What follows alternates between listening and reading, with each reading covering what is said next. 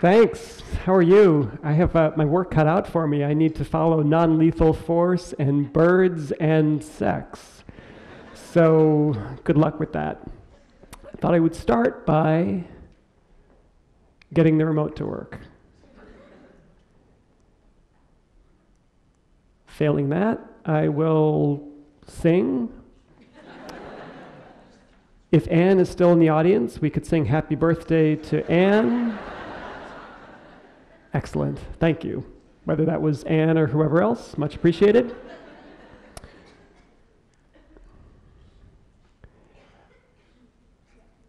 At some point this will catch up, maybe, or maybe not. But let me begin by telling you more or less how we die. Or at least I'll give you one version of those events. That's a normal EKG. That's the EKG that hopefully all of us in the audience have going on right now. Oops, this seems to have a life of its own. I didn't do that. I have to turn it on. I also have to find the on button.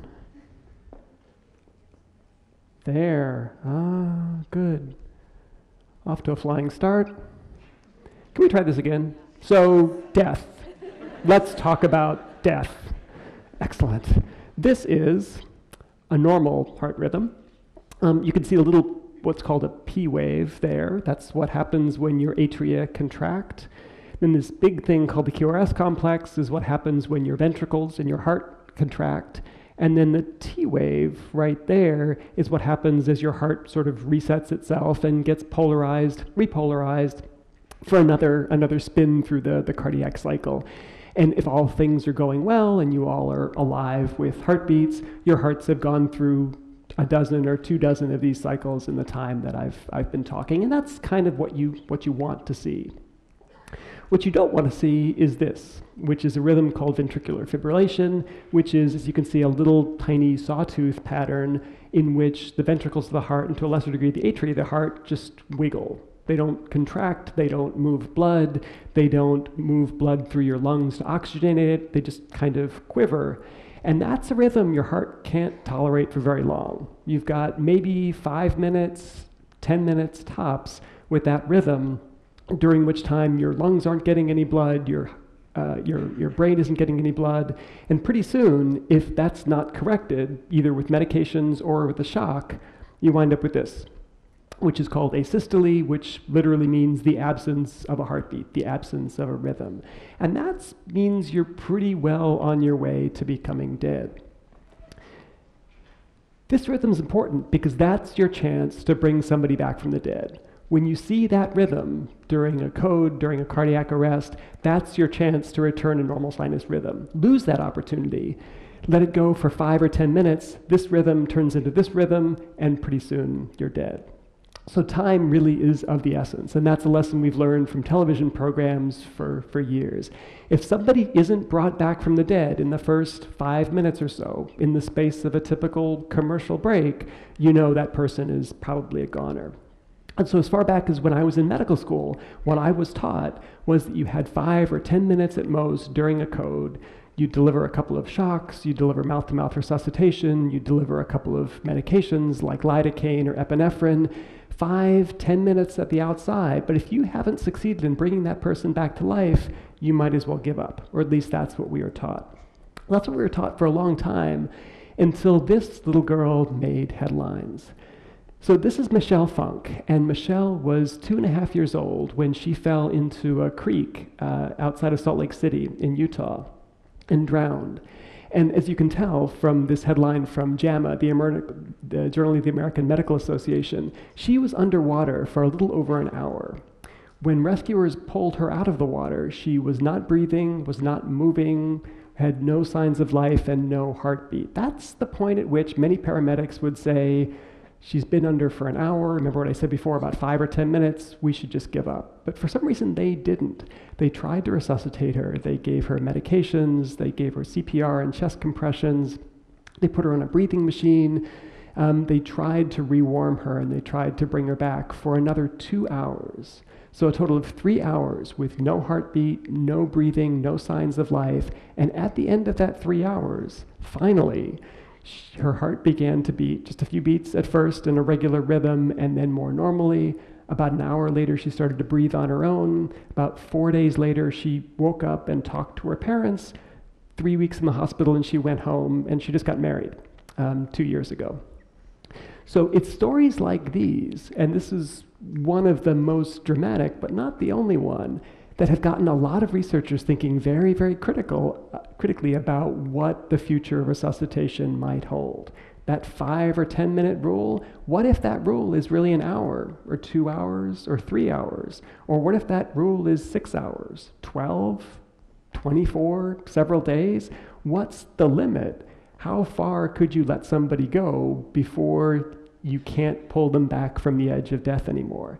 This was really a quantum leap beyond which nobody thought it was possible to go, but rescuers managed to bring Michelle Funk back, and not just bring her back, but she came back able to go back to school, live a productive life, get married, have kids. This is not somebody who was just on the edge or living in a vegetative state. This is somebody who did really, really well. And so if she could have that happen to her, what's possible for all of us someday? That was really the last step, or the most recent step, in a long history of resuscitation that's been going on almost for 300 years. And that history started in Amsterdam, which many people would say is the birthplace of the science of resuscitation. Back in the 1700s, a group of Dutch got together and formed the Amsterdam Society in Favor of Drowned Persons, which seems like an odd name, doesn't even make a good acronym. Maybe it's better in Dutch, but it was a group of people who were distressed by the fact that many of their fellow Amsterdam citizens were falling into canals and drowning, and they decided to do something about it. And so they began trying all sorts of weird techniques, some of them very weird, to try to bring back the dead. Well, what did they try? A better question is what they didn't try, because they tried pretty much everything that you can think of. They would use bellows, like you'd find in a fireplace, to stick down the back of somebody's throat to breathe for them. They would use a feather to tickle the back of somebody's throat. They would roll people over a barrel, hoping to replicate some of the normal motion of breathing. My own personal favorite, which you can barely see here, they would also throw drowning victims over the back of a trotting horse. And I confess, in researching the book that you heard about in the introduction, I decided to try that technique. And I will tell you, it's exactly as unpleasant as it sounds. So don't try that. It's not recommended. We've really come a long, long way, way beyond horses and feathers. And one of the most recent advances in the science of resuscitation is you. It's me. It's all of us. One of the biggest advances in the science of bringing back the dead is not what happens in an operating room or an emergency department, but it's what happens in college campuses, in Boy Scout troops, in nursing homes, and middle schools. It's a lot of people who are getting trained in the basics of cardiopulmonary resuscitation. I bet if I were to do a poll in this group right now, at least half of you, if you're a typical college audience, at least half of you will have had some training in CPR, which means that if somebody has a cardiac arrest, if any of us have a cardiac arrest right now, we're probably within arm's reach of somebody who knows how to perform CPR. And that's really done amazing things to increase our chances of survival in the setting of a cardiac arrest. Not just survival, but increase our chances of actually doing well. And one of the more recent advances, and one of the factors that's been most important in improving all of our chances of surviving a cardiac arrest, is this rule that the American Heart Association put together a couple of years ago. They were aware that many of us, despite our best intentions, aren't willing to do CPR with somebody because of squeamishness over the whole mouth-to-mouth resuscitation thing. We may know that's the right thing to do, we may know that CPR saves lives, but we stand on the sidelines because we don't want to do that, or we're afraid of doing it wrong. They realize that, and they realize that the whole mouth-to-mouth thing, unless you're a trained rescuer, doesn't really help and might hurt. So they changed the guidelines to use what's called hands-only CPR at a beat of about 100 beats per minute. All you need is 2 arms and a sense of rhythm to save a life. And so that's what the American Heart Association has started to promote. And that by itself has probably done more than anything that's happened over the last 10 or 15 years to save lives. If you're wondering what that 100 beat per minute rhythm is, this is the answer. For those of you who are familiar with that classic of the 70s, that rhythm is exactly the rhythm you want to try to follow when you're performing CPR. The problem, obviously, is that the typical cardiac arrest scene, the only one who's old enough to remember that classic from the 70s, is probably the one who's lying flat on his back without a pulse, who's doing a very difficult job of staying alive. But we've actually come a long, long way. These numbers, depending on what age range you're in, may not seem particularly large. Overall, chances of survival somewhere between 1 and 30%, and that's a huge range, depends on who you are, what kinds of medical problems you have. Certainly as you get older, your chances of survival go down, partly because older brains aren't as plastic. Older brains don't do as well with insults of not having oxygen for 5, 10, 15, 20 minutes. And honestly, one of the reasons Michelle Funk did so well is her brain was still growing. It was still developing. She still had room to make neural connections around neurons that had been damaged. Those of us who are in their 40s, 50s, 60s don't have the benefits of that. And we have other medical baggage, too. We have other medical problems. But still, in that age range of 30 to 70 or potentially even lower, those are survival numbers that people even 10 or 15 years ago could only have dreamed of. The other big advance that's come, again, within this broad rubric of crowdsourcing, are automatic external defibrillators, which are present all over the place, including at your library, which I witnessed yesterday. These AEDs are present all over the place, and they essentially turn any one of us, regardless of medical training, even if you've never run a code before, you've never been to medical school, you can actually put these pads on somebody's chest, hopefully after they've had a cardiac arrest, not before, and shock them back to life. They're even foolproof enough so that these devices will sense what the rhythm is. They won't administer a shock if you see a normal sinus rhythm. They will administer a shock if it's a rhythm that's shockable. And what we found is that your chances of survival after a cardiac arrest are about 10% if you just get CPR.